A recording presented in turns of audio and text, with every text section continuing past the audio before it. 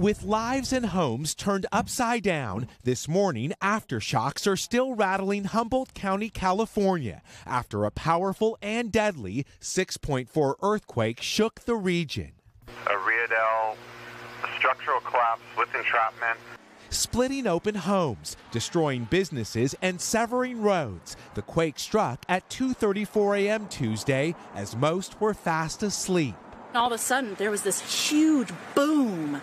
Everything started shaking. With violent shaking reported for up to 20 seconds, the tremor was centered 200 miles north of San Francisco, just outside the small town of Ferndale. This is ground zero. We have several of the residents that have been red tagged. Authorities now say 2 people suffered medical emergencies and died. 11 others were injured.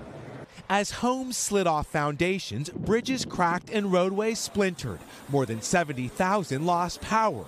But for some, there was a warning. State officials say California's MyShake app alerted 3 million users a quake was coming, 10 critical seconds before the ground rumbled. While experts say tremors may relieve some seismic pressure, there's no way to predict when the next big one is coming. This is just a reminder that California is earthquake country. Urging residents to tie down furniture that can easily tip over, authorities say this quake is also a reminder to store extra water, non-perishable foods, and medicine before the next big one hits. Tuesday's quake came exactly 1 year to the day. A 6.2 tremor rocked the same area.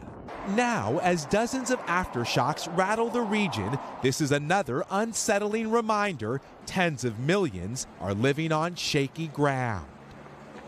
As for that MyShake app, it's designed to give residents a warning just a few seconds before an earthquake. Now, yesterday's quake happened at 2:30 in the morning while most people were still in bed. But if they heard the alert and acted quickly, it was enough time to duck and cover.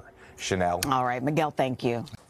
Hey, thanks for watching. Don't miss the Today Show every weekday at 11 a.m. Eastern, 8 Pacific on our streaming channel, Today All Day. To watch, head to today.com/allday or click the link right here.